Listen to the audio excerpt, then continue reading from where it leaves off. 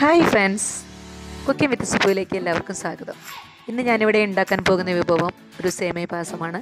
എല്ലാവർക്കും ഇഷ്ടമുള്ള രുചികരമായിട്ടുള്ള ഒരു സേമിയ പായസം. ഇപ്പോൾ മഴക്കാലമാണല്ലോ, അപ്പോൾ അവധി ദിവസങ്ങളിലൊക്കെ കുട്ടികൾക്ക് വളരെയേറെ ഇഷ്ടമാകും ഈ സേമിയ പായസം. ഇനി നമുക്ക് ഉണ്ടാക്കുന്ന വിധത്തിലേക്ക് കിടക്കാം.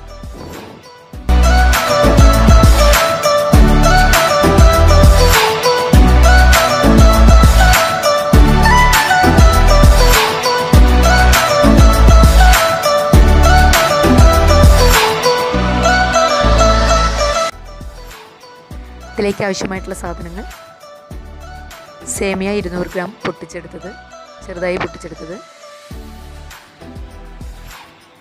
സാബൂലരി 25 ഗ്രാം. ഇത് നമ്മൾ കൊഴുപ്പിനും കുറച്ചുകൂടി ടേസ്റ്റിനും വേണ്ടിയിട്ടാണ് നമ്മൾ ഈ സാബൂലരി ഇടുന്നത്. അതൊരു ഒരു ടീസ്പൂണൊക്കെ നമ്മൾ ഇട്ടാൽ മതി. ആവശ്യത്തിന് അണ്ടിപ്പരിപ്പും മുന്തിരിയും, പിന്നെ 500 ഗ്രാം ഒരു പാക്കറ്റ് പാല്, 150 ഗ്രാം പഞ്ചസാര. പാല് നന്നായി കുറുകാൻ വേണ്ടി വെക്കണം. നമ്മൾ പാല് നന്നായി കുറുകാൻ വെക്കണം. 1 ലിറ്റർ പാലാണെങ്കിൽ 1/2 ലിറ്റർ വെള്ളം നമ്മൾ ആഡ് ചെയ്യണം. നന്നായി കുറുകി വരണം. ഇതിലേക്ക് ആവശ്യമായിട്ടുള്ള ഈ സേമിയ നന്നായിട്ട് നമ്മൾ ഒരു ലേശം നെയ്യൊഴിച്ച് വറുത്തെടുക്കുക. നല്ല കുറച്ച് ഒരു നേരിയ ബ്രൗൺ കളറുള്ള, ഇതുപോലെ നേരിയ കളറുള്ള ബ്രൗൺ കളറിൽ വേണം നമ്മളിത് വറുത്തെടുക്കാൻ. ഇതിലേക്ക് കുറച്ച് നെയ്യും കൂടി നമ്മളിതിൽ ആഡ് ചെയ്യണം. അണ്ടിപ്പരിപ്പും മുന്തിരി നമ്മൾ ഈ നെയ്യിലാണ് വറുത്തെടുക്കുന്നത്.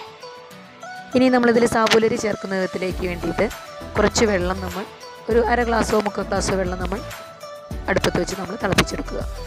നല്ല തിളച്ച വെള്ളം വേണം. ഇനി അണ്ടിപ്പരിപ്പും മുന്തിരിയും നമ്മൾ മുൻകൂട്ടിയിട്ട് ചെയ്യുന്നതിന് വേണ്ടിയിട്ട് ഒരു എളുപ്പത്തിന് വേണ്ടി ചെയ്ത് വയ്ക്കുന്നതാണ്. അണ്ടിപ്പരിപ്പും മുന്തിരിയും നെയ്യിൽ നന്നായി വറുത്തെടുക്കുക.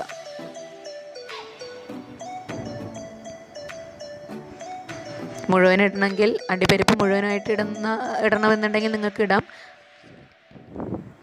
ഇനി നമ്മൾ ഈ തിളച്ച വെള്ളം നമ്മളൊരു ഗ്ലാസ്സിലേക്ക് എടുത്തിട്ട് അതിലേക്ക് 1 ടീസ്പൂണോ അല്ലെങ്കിൽ 1.5 ടീസ്പൂണോ സാബൂലരി ഇട്ട് നന്നായി ഇളക്കുക.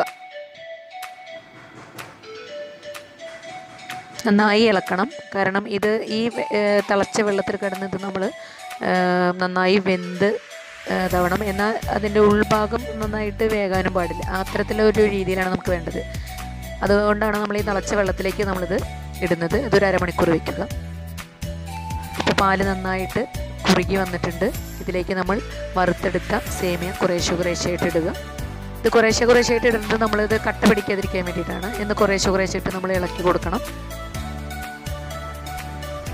നന്നായിട്ട് ഈ പായസത്തിൻ്റെ രുചി വരുന്നത് നമ്മൾ പായസം എത്രമാത്രം നന്നായിട്ട് ഇളക്കുന്നത് അതിനനുസരിച്ചിട്ടാണ് പായസത്തിൻ്റെ രുചി നമ്മൾ കൂടുന്നത്. പായസം ഇളക്കുന്നത് എപ്പോഴും നമ്മൾ ഇളക്കിക്കൊണ്ടിരിക്കുന്നത് വേറൊന്നിനുമല്ല, അത് കട്ട പിടിക്കാതിരിക്കാൻ വേണ്ടിയിട്ടും അതുപോലെ തന്നെ പാട കെട്ടാതിരിക്കാൻ വേണ്ടിയിട്ടാണ്. അപ്പോൾ നമ്മൾ ഈ വറുത്ത സേമിയ ഇതിലിട്ട് നന്നായി ഇളക്കി. ഇനി സേമിയ പകുതി ഒരു 1/4 വേവാകണം.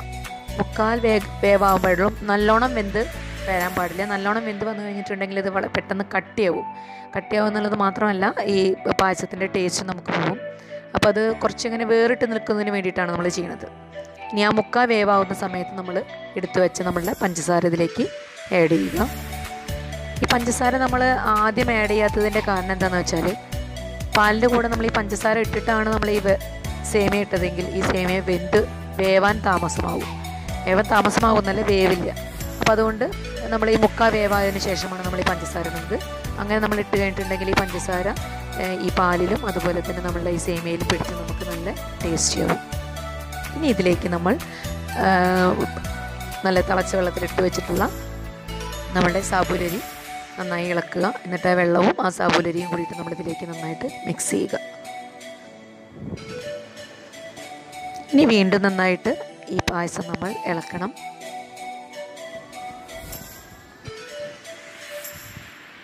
ഒരു 5-10 മിനിറ്റ് എന്ന് പറഞ്ഞാൽ നമ്മുടെ ഈ സേമിയയിലേക്കും പാലിലേക്കും നമ്മളുടെ ഈ പഞ്ചസാരയും അതുപോലെ തന്നെ നമ്മുടെ ഈ സാബൂലരിയും നമ്മൾ മിക്സ് ആവുന്നത് വരെ ഇളക്കിക്കൊണ്ടിരിക്കണം. ഇപ്പോൾ നമ്മളുടെ പായസം നമ്മൾ റെഡിയായി കഴിഞ്ഞിട്ടുണ്ട്. അത് നമ്മൾ സെർവ് ചെയ്യുന്നതിന് വേണ്ടിയിട്ട് കുറച്ചുകൂടി ടേസ്റ്റ് കിട്ടുന്നതിന് വേണ്ടിയിട്ട് അതിലേക്ക് ഞാൻ അണ്ടിപ്പരിപ്പും മുന്തിരിയും അതുപോലെ തന്നെ ഏലക്ക പൊടിച്ചതിടുമ്പോഴാണ് നമ്മളതിൽ കുറച്ചും കൂടി നമുക്ക് കൂടുതൽ സ്മെല്ലും അതുപോലെ തന്നെ ഭംഗിയും ടേസ്റ്റും കൂടുതലുണ്ടാകുന്നത്. ഞാനത് ഇൻഗ്രീഡിയൻസിൻ്റെ സമയത്ത് ഞാൻ കാണിക്കാൻ വിട്ടുപോയി. അപ്പോൾ അതിലേക്ക് നമുക്ക് ഏലക്ക പൊടിച്ചതും കൂടി നമുക്ക് അത്യാവശ്യമാണ്. എന്നിട്ട് നന്നായിട്ട് മിക്സ് ചെയ്യുക. ഇപ്പോൾ നമുക്ക് രുചികരമായിട്ടുള്ള, ഞാൻ ആദ്യം പറഞ്ഞ പോലെ, നമുക്ക് മഴക്കാലത്ത് അല്ലെങ്കിൽ നല്ല തണുപ്പുള്ള സമയത്ത് ചൂടോട് കൂടിയിട്ടുള്ള നമ്മളുടെ ഈ പായസം, സേമിയ പായസം കുടിക്കാൻ വളരെയധികം രുചികരമാണ്. കുട്ടികൾക്ക് എന്തായാലും വളരെ ഇഷ്ടമാകും. ഞങ്ങൾ എന്തായാലും കുട്ടികൾക്ക് ഇത് ഉണ്ടാക്കി കൊടുക്കുമെന്ന് വിചാരിക്കുന്നു.